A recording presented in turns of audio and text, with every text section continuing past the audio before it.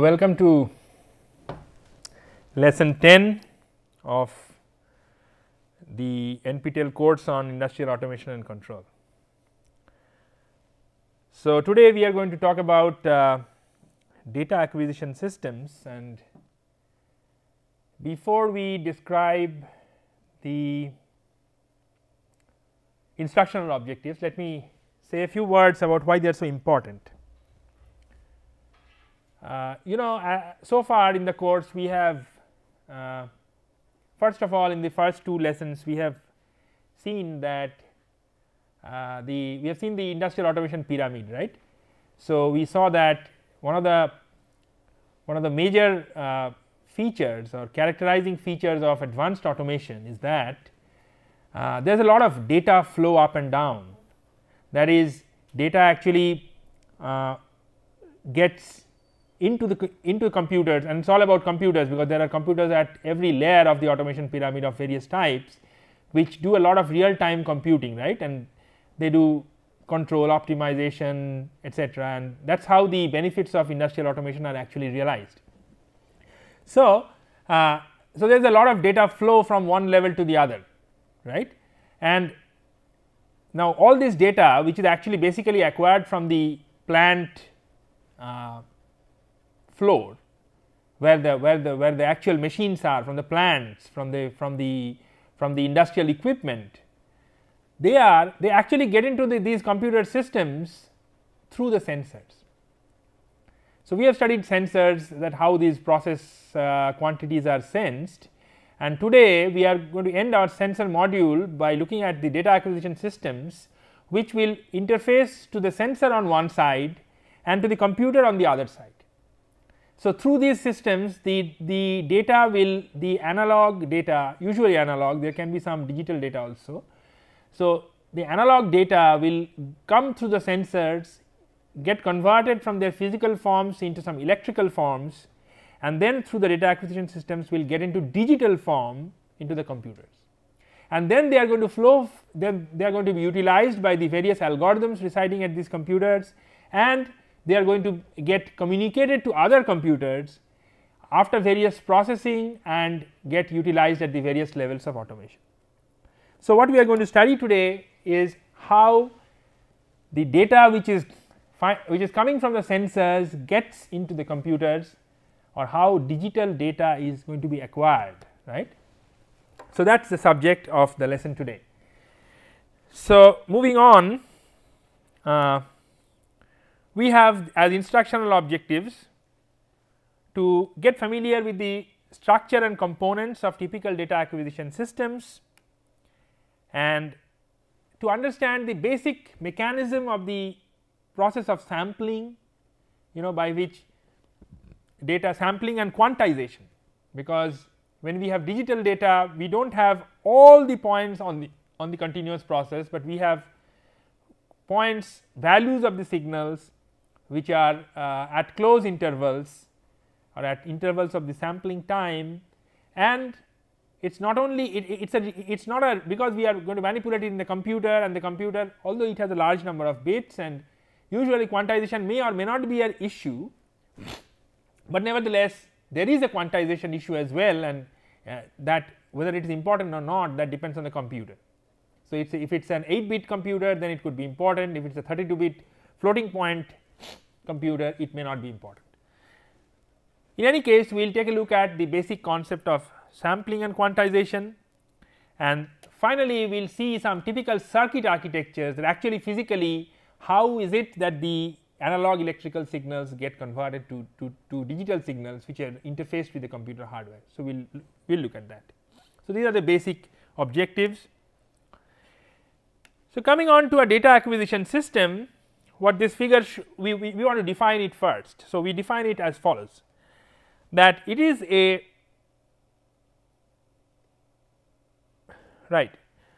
So, it is a collection of hardware and software components. Let me choose.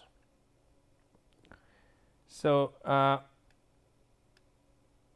it is a collection of hardware and software components that enable a computer to receive physical signals. So, you see this is what this picture says, that this is the process, maybe I have to change my pen again. So, this is the process, then and there are various hardware. For example, data is may first enter through signal conditioning modules. It may be serial data also, sometimes it may go to PLCs, or it may go through these are some actuators. For example, this looks like a valve, something like a motorized valve. And finally, so from all these equipment, there are through data acquisition processes, it actually gets into a computer. So, once it gets into the computer through this sort of electronic boards, and there is some software residing in the computer. So, this software does two things. It firstly helps these cards to transfer the data into the computer or other interfaces, and secondly it may help in the actual usage of the data, that is in terms of display, in terms of decision making, trending, alarm generation, what have you. So, some of it may be utilized at that computer itself where it is being acquired, and some of it may actually be transmitted to other parts of the system through computer networks. So, at that point it becomes pure computer communication. So, we are primarily going to look at this part of the system, where from various equipment on the plant the data gets into the computer, right.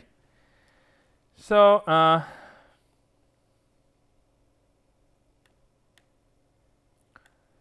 so let us first look at a block diagram and see the major functionality. I am sorry, I do not know what is happening here. Yeah. So, this is in this block diagram we have this physical process, change of pen again. This is the physical process, and then this is the sensor. Up to this we actually understand.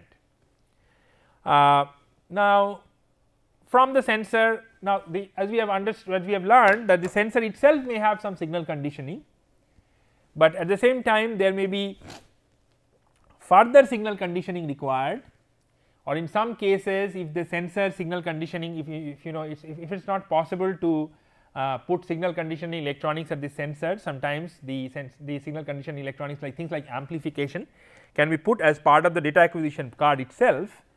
So, you have such signal conditioning here, which is typically analog signal conditioning, and then you have a sampling and hold circuit which is put, we will see what it does, and then finally it gets into digital domain through a circuit which is typically referred to as the analog to digital converter, or the ADC. This is a very well used term, and then so at the output of the analog to digital converter you have bits.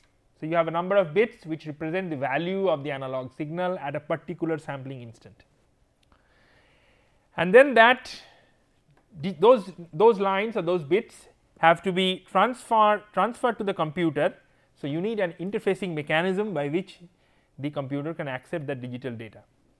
So, these are the typical, this is the part which is called the data acquisition system. This is the data acquisition system, which we will sometimes refer to as a DAS.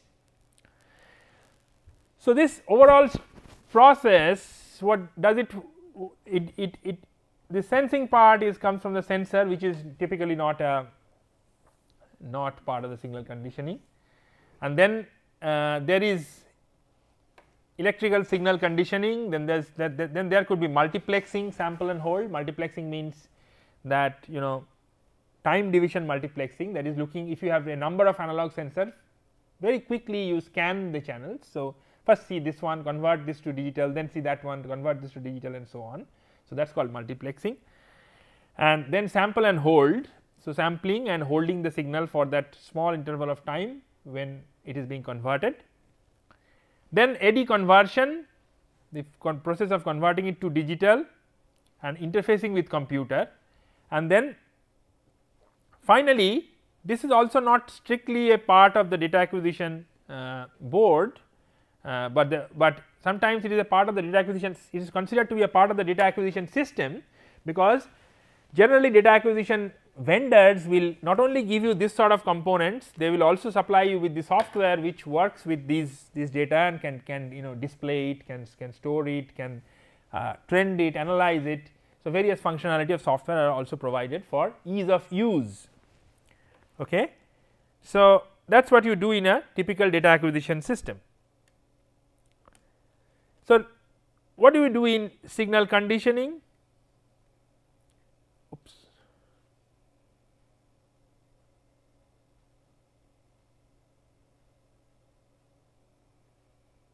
Yeah. So, what you do in signal conditioning is you could do amplification.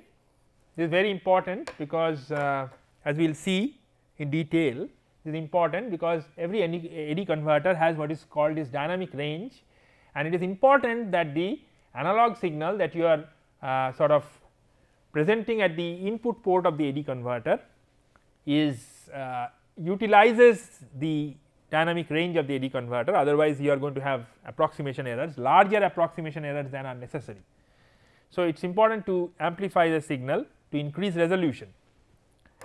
Isolation is typically required because these field signals can be sometimes be at high, for example, these analog channels generally come either as single ended or as differential. So, when you have single ended, it means that this value that is going to be the value of the analog voltage is actually with respect to the ground, electrical ground of the AD converter. So, the AD converter is also an electrical circuit that has a ground. So, when you are applying it in a single ended mode, this voltage will be measured by the AD converter with respect to its own ground and then convert it, that value. On the other hand, when you give it a differential input, then what happens is that there are two inputs provided to the AD converter. So, there is a plus and there is a minus terminal, and the difference in these two signals are provided, right. So, the potential of this can be quite different from the ground. So, now the voltage difference V plus and V minus, actually the signal value that you will get will be proportional to V plus minus V minus. Now, this V plus and V minus can be at pretty high voltages if they are coming from, let us say, a motor winding. Suppose you want to measure a motor winding temperature. So, it's not in fact, if you connect such high voltages to the AD converter electrically, it might get damaged. So, therefore, what you do is you put an isolation circuit such that the input side is actually galvanically isolated with the output side. You have various mechanisms of isolation like optical, like capacitor based or transformer based, inductive coupling, etc. Then you have filtering. Filtering is required for noise removal, as we will see it is also required for a phenomenon called anti-aliasing. So, and you could do some linearization in the signal conditioner itself, or sometimes you can do the linearization. One of the benefits of digital data acquisition is that you can do that linearization probably much more easily in software. So,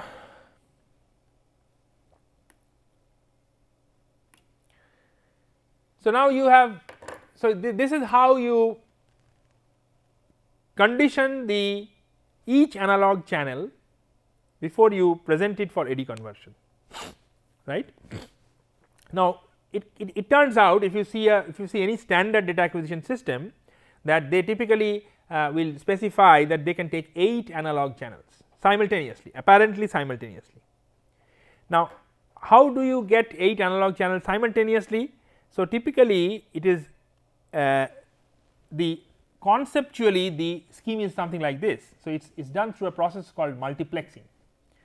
So, typically you have let us say these 4 channels of analog signals are being presented at these 4 inputs, right.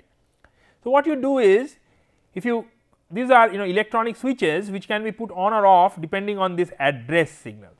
So, maybe this address is 00, this is 01, this is 10 and this is 11, right. So,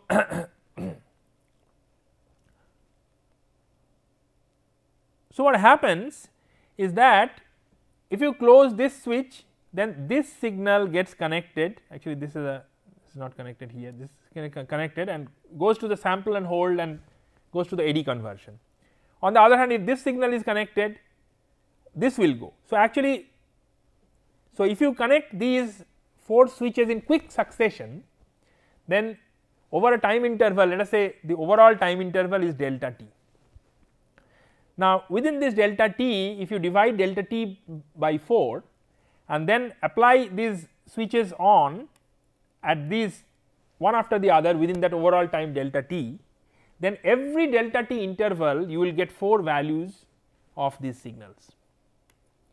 So, now if you are willing to ignore this slight difference between the timings, that is if the timing is close enough compared to the rate of variation of these signals, then you can kind of implicitly assume that they are all signals which these are the 4 channels. After sampling these 4 channels, you would get into the computer 4 values.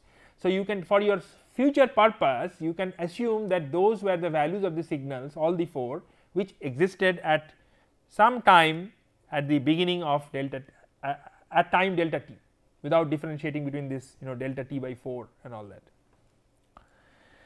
So, this is called multiplexing.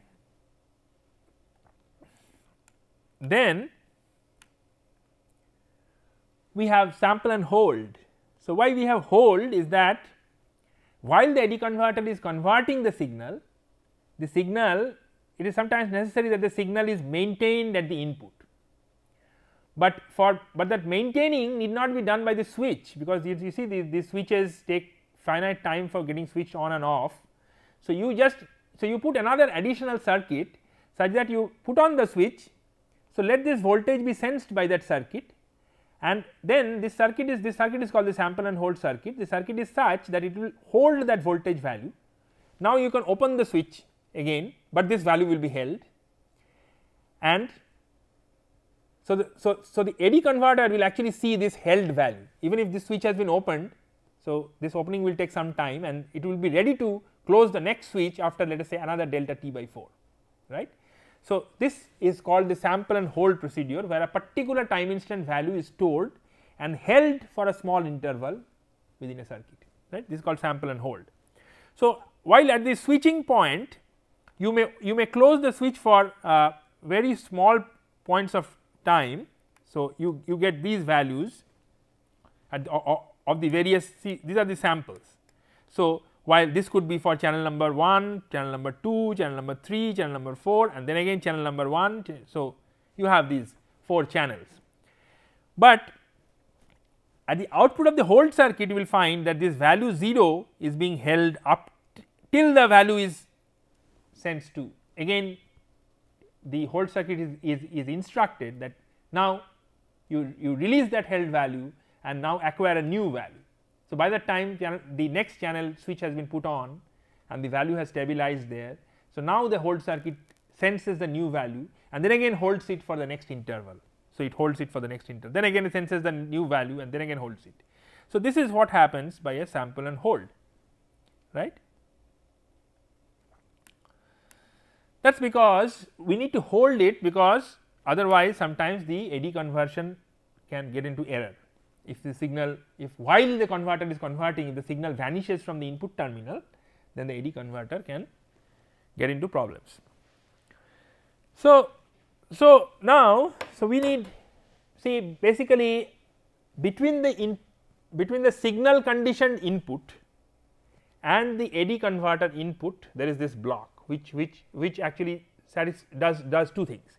First, it will multiplex several channels, and second, it has to do sample and hold.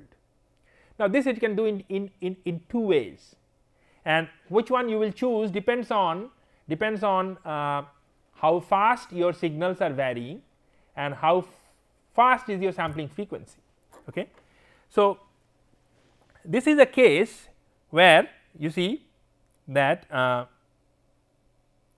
so, we first present this architecture, this is the analog input subsystem, right. So, here is the AD converter. So, you are seeing between these input signals, then signal conditioning, then this is the AD converter input. So, here in this case what you are doing is that you have put a multiplexer on each channel, and then you put anti-aliasing filter. This can be also be a part of this filter if you want, because the anti-aliasing filter may be different for different channels. And then you put so if that is not required to have different anti-aliasing filter, and if the transient response of the anti-aliasing filter is fast enough, then you can actually have you can actually put one anti-aliasing filter and then one sample and hold amplifier. So, you see that this channels you put you are saving cost, because you are putting only one anti-aliasing filter and one sample and hold circuit, and for all the, let us say, 4 or 8 channels. So, the assumption is that now what happens is that, remember that, so the difference is that now when you get these 4 values at the end of delta t, remember that these 4 values are actually sampled delta t by 4 times later. So, they are actually not samples at the same, theoretically at the same accurate instant of time. Now if that makes a difference, if that does not make a difference to you, then having one filter and one sample and hold is okay, and that is cheaper, right. So, you go for this architecture, but if it does make a difference to you, then you have to look at the next architecture, which is called the simultaneous sample and hold circuit, where after signal conditioning you have these sample and holds at for all channels, individual sample and holds, and what I have not shown, but what exists is that there is a control signal which will go to all these sample and holds, so that each sample and hold will simultaneously sample all these channels. That is possible now, because you have put separate sample and hold circuits. So, they will they will now they will hold the values. So, now remember that the values which are being held here correspond to samples at the same instant of time. See, they are going to be read into the AD little bit later, but they are time synchronous, in the sense that those 4 values represent values of process variables at the same instant of time. So, they sampled it simultaneously and held it simultaneously, and then read it serially, because you are having one AD converter. If you had different AD converters, then probably you could have gone for simultaneous AD conversion also, but that is generally hardly necessary, because the AD converters are quite fast, and because we are talking about processes, physical processes. So, their dynamics would be quite slow, and the AD converter speed is more than accurate. So, and the AD converter is expensive. So, you do not want to have more than one AD converter, rather than have more than one sample and hold channels, right, for simultaneity.